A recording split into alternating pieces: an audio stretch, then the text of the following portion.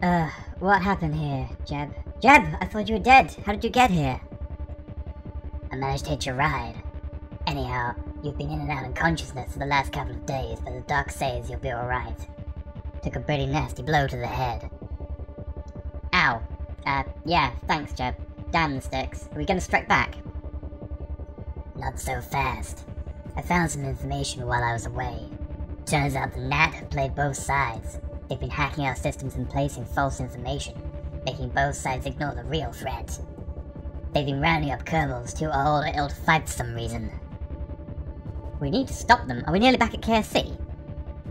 We should be any minute. Let's go.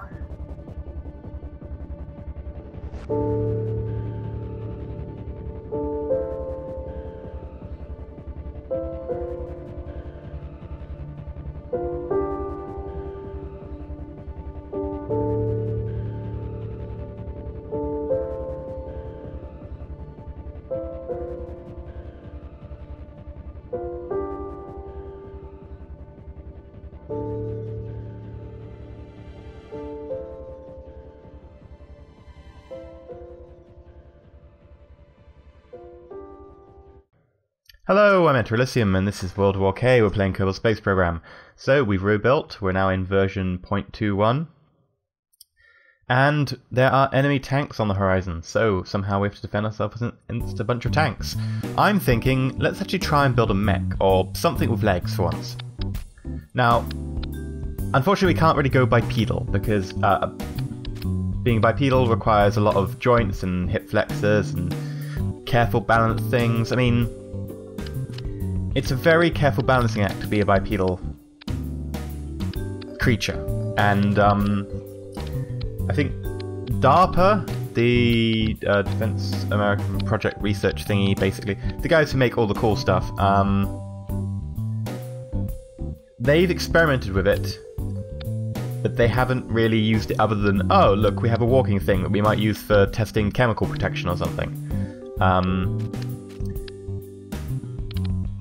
It's because, like, if you go ahead and stand up at some point, in, like, you know, now, or pause the video, or just, you know, in a little bit, try walking forwards by only moving your legs, like, without actually having to change your balance. And you'll notice that you start shuffling legs sideways very slowly, and it's because you require to move your center of balance over the leg that you're standing on while you move the other leg. And if we were to do this, it would be a very careful case of using Dan Robotics, well, Inferno Robotics, to carefully try and tilt one way and then tilt the other, and it doesn't really support that. So at the moment I'm just playing around with some of the different designs and so on, and I'm thinking about to see if I can get a quadruped working, but I think ultimately the most stable form is to go with six-legged design, where you have like a set of two on one side and one on the other that move, and then two on the other side and then one on that side move, and then you do that. Because if you've got four legs, you're working on a diagonal, so the front like left leg and the back right leg go up, and then you sort of tilt one way or the other, and it's not very stable, and I don't think it really works, to be honest. But yeah, this is a very early prototype of one of the quadrupeds that just completely fails. You know, spoiler, but I think you really need six legs if you don't have any real control of the center balance, because this is what I'm talking about when you get some sort of diagonal happening.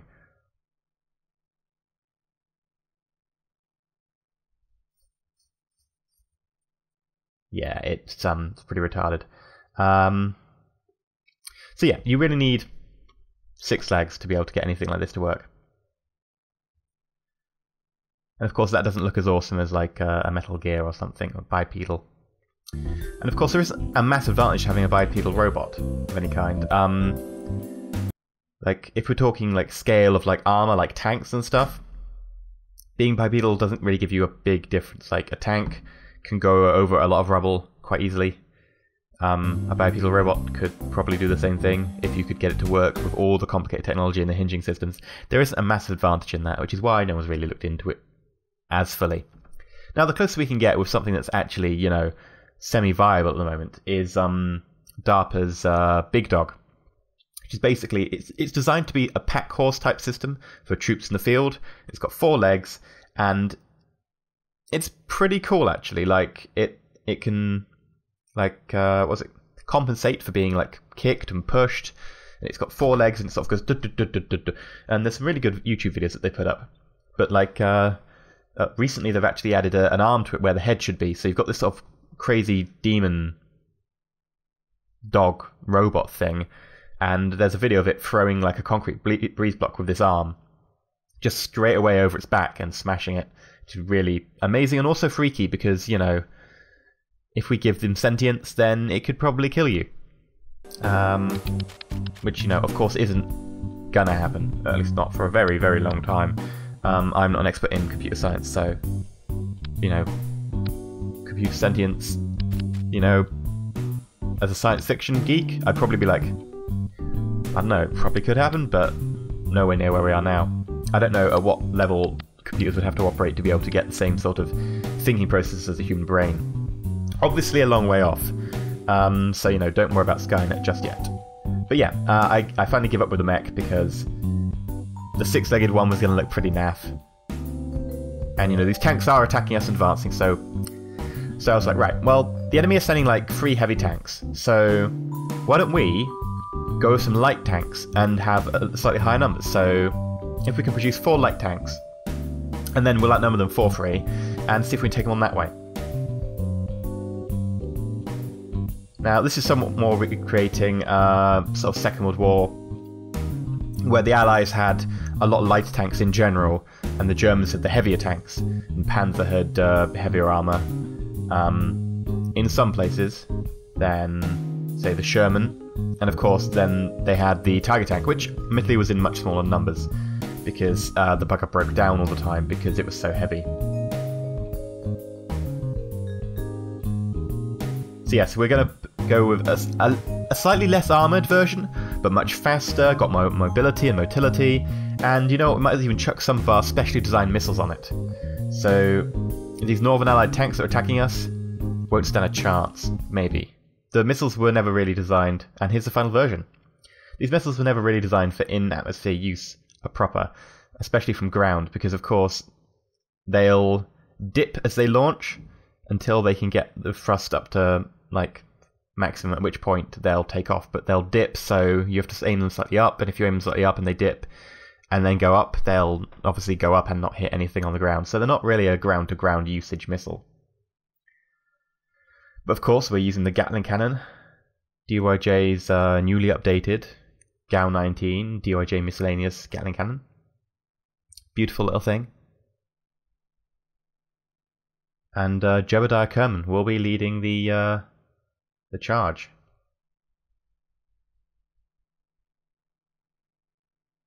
Now, the advantages we have over the enemy tanks are we've got, you know, higher top speed, we've got a little bit more armament because we've got the missiles, we've got a better turning circle. Disadvantages is these wheels suck. They blow out very easily. We have very little armor. We're back heavy, which is a design flaw. We need to put some sort of weight on the front in future, I think. Yeah, so we'll see how this goes. Now, the rules for the coming engagement are each unit gets to take a turn. A turn is a rough unit of time that I roughly measured. And, you know, you can move and shoot in that unit, just to be fair. And then we go around and then we do that again. So, let's just get the unit in position. Now, I'm thinking that they're on the hill up there, and we don't want to engage them while they're on the hill, because then they have the advantage of having partial cover, because they'll be hull down against the hill, and we'll have to be fighting uphill. And also, we're back heavy, so if we go uphill and, you know, I pilot badly, things could go wrong. So, right. We now have all the units in position. 4 of them. We've got Jebediah, Bill. Bill's joining as well. He's feeling a lot better from that blow on the head. Siegfell Kerman, you know, he's just out of the academy. We literally just hired him. He wanted to fight the Northern Allied aggressors. And we've got Bob, who is not a badass either, but, you know, he tries.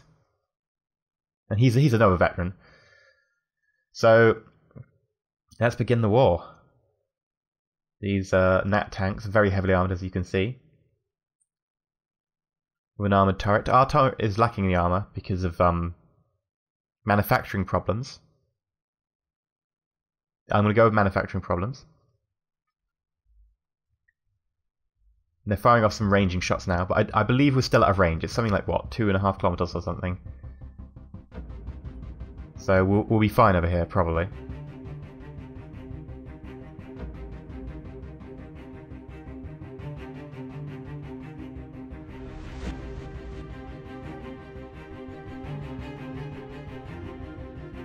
As the defenders, of course, we have the advantage of having, like, we can choose to let them come to us, or we can go to them.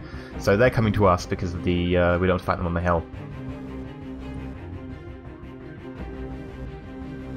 And it looks like they've got out of position while coming down that hill. There's two here, but one of them seems to have gone off to the left somewhere. Might be trying a cunning flanking maneuver, but it does allow us to isolate him. Or, you know, isolate the two and then go for him. So, right, Jebediah is taking the first action.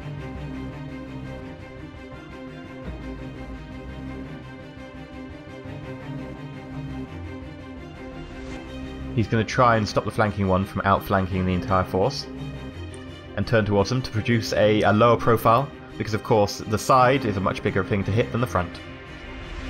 He's aiming. Firing! And way too high. I probably should have put the brakes on, but yeah. That's a miss for Jebediah. You can see the problem with the being back heavy there. The gun's almost tipping us over at some points.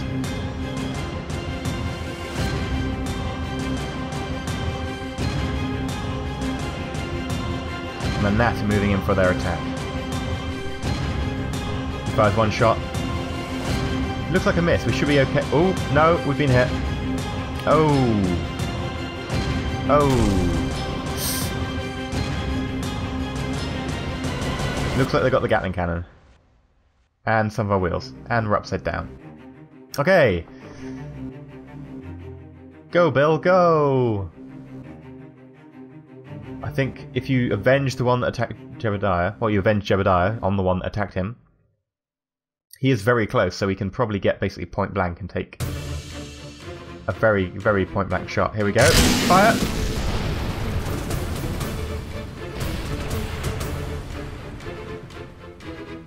Well, I think he won't be coming back. The missiles did a good job there, actually. But now it's the Gnat's turn. And they're going to ignore Bill and take out Bob and Siegfried if they can. Siegfeld.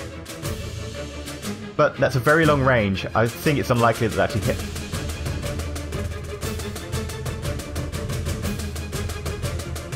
Yeah, it looks like he's hit both of them. Let's hope that the damage isn't that much and we can actually respond, because he's got pretty close. Okay, that one's upside down. Bob, I think, is out of the fight. And is this... what's this? Is this Siegfeld? He's going for a ram? Yeah. He's got no turret weapons, so he's going to try and ram the enemy tank and jump out at the last minute. Jump! And... ram it did nothing. Because it's a heavy tank, and we rammed it with a very light tank. And of course we're only going like 60 miles an hour. Which, you know, is apparently not that much for a tank. So the Gnat are engaging. At the moment we only have one operational tank with a weapon, and that's the one with Bill in it. But this one's in the way in front. Oh! Okay, yep, the Gnat... yeah, the Gnat tank managed to run over Siegfeld and destroy Bill's weapon. What have we got left? Jebediah he's got his missiles left and he's upside down. Right, let's see if we can aim these. The problem is, as I said, they do dip on launch and we're firing them next to the ground.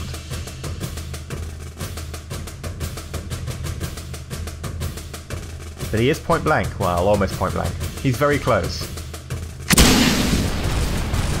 Did we get a hit? No. No, we did not. And we have no operational tanks left, I think. We'll have to check what state Bob's tank is in. He was the one left over that we haven't moved so far, the one who got turned over at that extreme range by the tank. And then that tank managed to miss all its shots, going straight over or around it. Right, Bob, this is your chance. You can do it. Do us proud.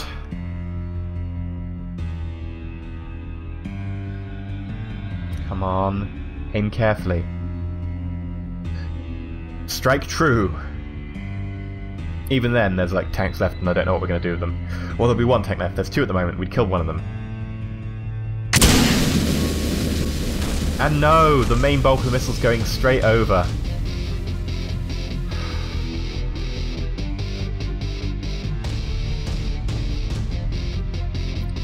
The first real engagement against the Nat. And that's a horrific loss. We've traded 4 for 1. Which, incidentally, was also about the number of tanks it took to bring down one... number of Shermans it took to bring down one Tiger tank in the Second War.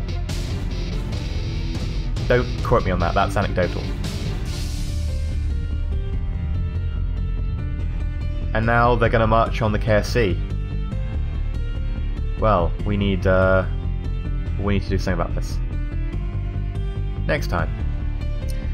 Yes, I've been EnterElysium, and this has been World War K. We're now in point 21. I'm running substantially less mods. I'll have to rewrite the mod section. And yes, I'm sorry this episode was late, but I've been helping on live streams, and there's also some collabs coming up, and many other delicious and amazing things for the channel.